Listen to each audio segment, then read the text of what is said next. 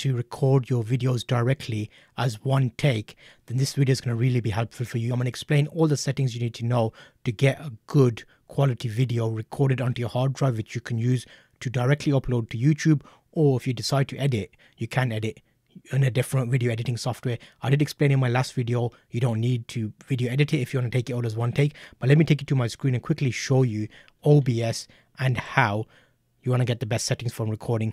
So in OBS, we've covered this in previous tutorials and kind of little episode chunks I've done.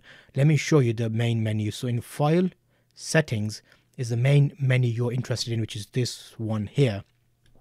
You'll see there's a few tabs there. I've got General, I've got Stream, I've got Output, I've got Video, Audio, and then I've got Video. So in these, the General tab I don't normally touch. Is a few options there. Stream tab I do look at because I YouTube live stream, so you can put your streamer key in there from your live stream dash. So if you go to YouTube Live Studio and do a live stream, it gives you a key. You can put that in there and then use OBS to control your cameras. I do that quite frequently. So apart from the stream, I have an output screen. The output gives you a few options. I normally choose, you normally get a simple mode here. I choose advanced mode, which gives me more options. In the streaming settings, it shows you what scale output is it. I do 1080p video. I have an intense graphics card which helps the encoding of my video. So in this drop down, you might not have this NVIDIA graphics card. I do.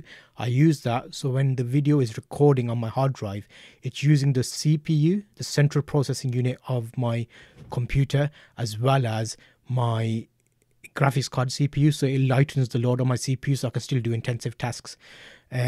Further down here, you can see the bitrate when I'm streaming is only 5,000 kilobits per second. You can make that higher if your quality of your internet is good.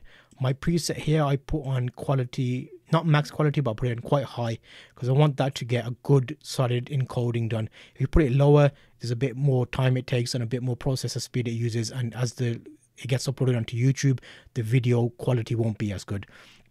And apart from that, recording, you can see here in this output recording option, I do a path for my folders. All my recording files, if I press start recording, as you see there, then that records to that location. And I've got an MP4 file here, which I select from this drop down recording format. You can have these other formats. I choose MP4 because it's easier for me to handle.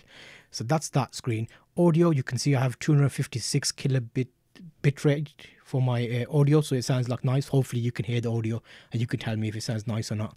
And replay buffer, I don't normally enable that. This is if you're live streaming, you have like a replay buffer where you can rewind and watch more of the video.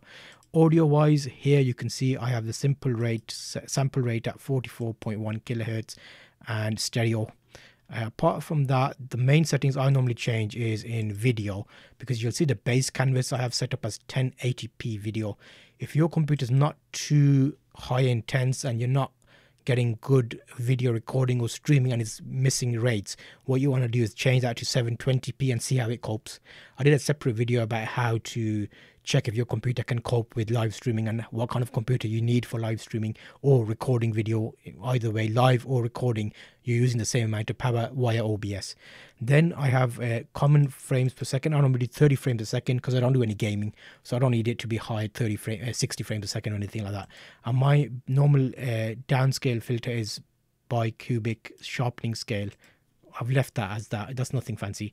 Something you want to think about is hotkeys. You'll see in my hotkeys, I have wide shot, which is referring to my scene. I have a key in there, an F1 key. The fourth word is your. What that's good for is if I press F1 now, that hotkey means I can switch over to this camera. If I press F2, it switches over to that camera.